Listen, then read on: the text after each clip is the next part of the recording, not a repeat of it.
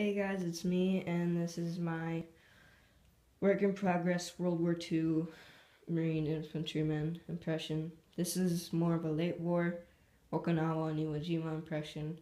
I might do earlier war later, but later war kind of interests me more. So let's just go into the web gear. So I just got a huge at the front order today, and I got this website pretty much except for that. I got a defect British made cartridge belt, which is actually not bad at all because ups and downs, more so ups or pros. Does not have a US stamp on either side. I forgot which side it's on. I think it's this one. So that's a plus. I might be able to like rewrite it or stamp it in there. It looks just like an American made one, wartime version, and it was half the price. Usually United States Marine Corps or USMC cartridge belts from at the front run for I think $90 to $100, and that is just way out of my price range. So instead of that, I got a $50 version for pretty much the same thing, except this snap is kind of busted. That's why it's a defect. I don't really mind much, and this one too. So 2 out of the 10 snaps do not really work, but that's okay with me. Gotta start somewhere. I also got 2 P3 Phase 3 canteen covers. There's no date or anything, or there's no like wool insulator in there. So yeah, let's close those. I also got my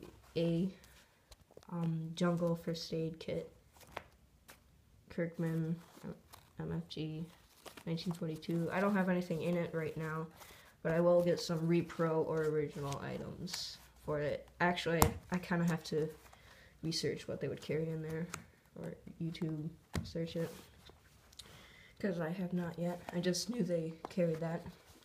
I already had this, but it's pretty crappy, so I might, get a new one and sell this, or use it as an extra. It's by What Price Glory, I think, and it was only like $10, so I can't really complain much. But inside, it's just a very crappy Altoids tin that I painted up. Up here, I got my 1941 suspenders. Those were kind of cheap, and sorry, my dog's in here. These were kind of cheap, $25 for at the front, I think. So yeah, that's my website and stuff I got today.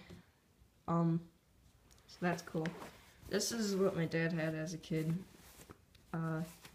It's a knapsack. I still need my haversack and a bayonet. I already have an e-tool. It's just upstairs with all my other stuff, with my helmet too. But it's 72 dated, but 1941. Like variant, I guess you could say.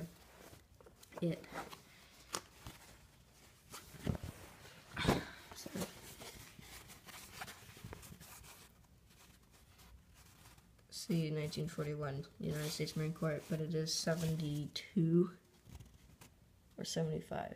Yeah, 72 dated. So very late, but oh well. The difference between a World War II version and this is it's a flap over. It's not, or it's like a crossover. I forgot what it's called, but it's just not like one sheet covering it. It's like the entire pack going like that. So there isn't like an opening right there, like what the Musette bag would be.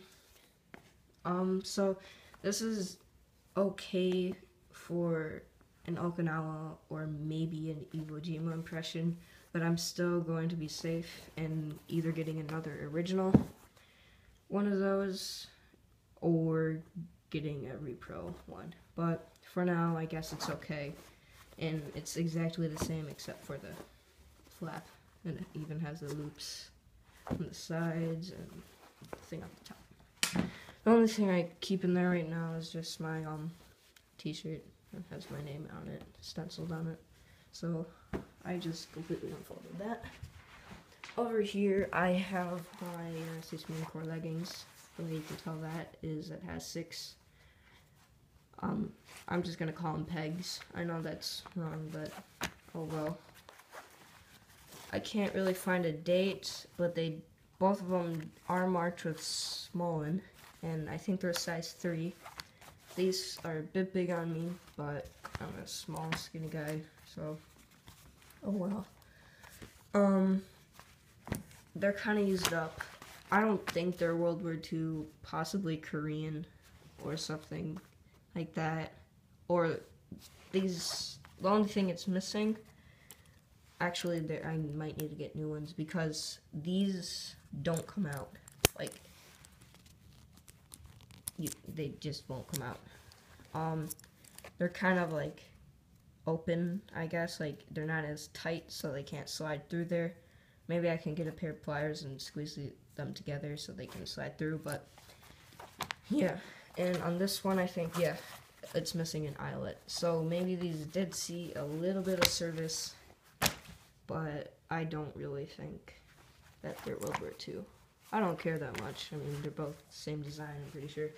But, yeah, thank you for watching this video. I will keep you guys updated with what I get with, my impression. So, yeah, I'm kind of happy I'm starting a new one, because, World War II paratroopers is just, like, mainstream, I guess. That sounds really, you know, hipster, but not a lot of Marines, like, not a lot of Marine impressions are out there. So it's kind of nice doing something that nobody really does. And I also have a lot of grandfathers, or great-grandfathers, that were either in the Army or in the Marines itself, in the PTO, or Pacific. And one of my grandfathers was actually in the Army. He had a radio. I forgot if it was Army or Marines. I'm pretty sure it's Army, but I could be mistaken. He had a radio, and he would call in the artillery and air support. So that's pretty cool. And I'm pretty sure he survived, but he died a couple years back because of old age. And so yeah, sorry for taking another minute of your guys' time, but thank you for watching. Comment, rate, subscribe, and thank you again.